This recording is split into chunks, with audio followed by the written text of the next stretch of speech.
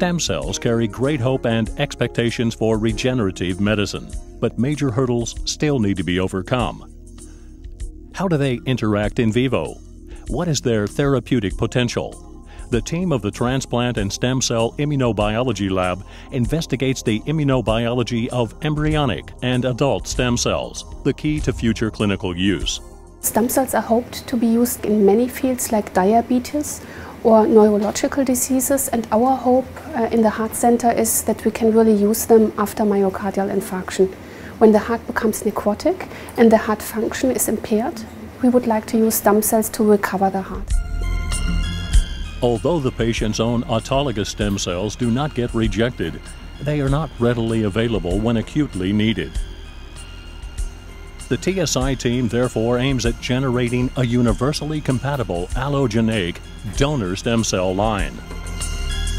And that's what we are working on, to really generate low immunogenic stem cells, which you can use as off-shelf products. Sonja Schrepfer's team tested the immunogenicity and immunomodularity properties of different stem cell lines.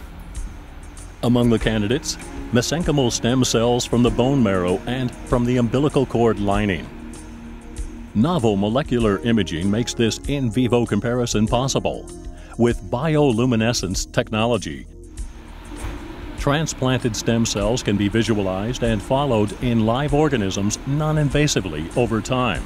Therefore, the TSI lab generated stem cells overexpressing luciferase, resulting in photon emission after luciferin administration.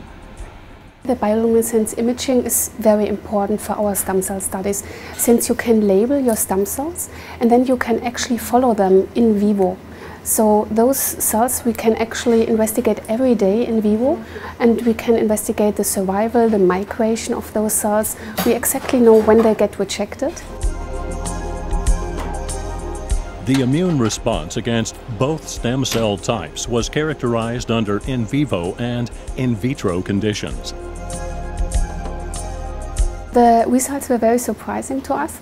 We found out that the umbilical cord lining mesenchymal stem cells showed less immunological capacity, and they would survive better, they proliferate better, and they secrete better immunomodulatory factors than the mesenchymal stem cells isolated from the bone marrow. Despite favorable immunomodulatory features, umbilical cord lining MSCs still underwent rejection. The studies provided further knowledge about the mechanisms involved. The confocal high-speed laser microscope visualizes ongoing rejection in tissue sections. So here the cells stand in green. The transplanted stem cells, identified by green immunofluorescence, are attacked by lymphocytes, shown in red. Multipotent adult stem cells, they are already used in the clinic. However, we think that the future probably will be the use of pluripotent stem cells like embryonic stem cells. You can compare the immune response to the mesenchymal stem cells and to the embryonic stem cells. So what we are now trying is to use this information and to actually generate one stem cell that we modify that it would escape the immune response of the patients. Embryonic stem cells can already be differentiated into cardiomyocytes, which show coordinated contractions in cell culture.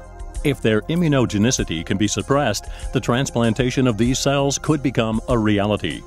So we believe there are still major hurdles to overcome, like the immune reaction after transplantation of those cells.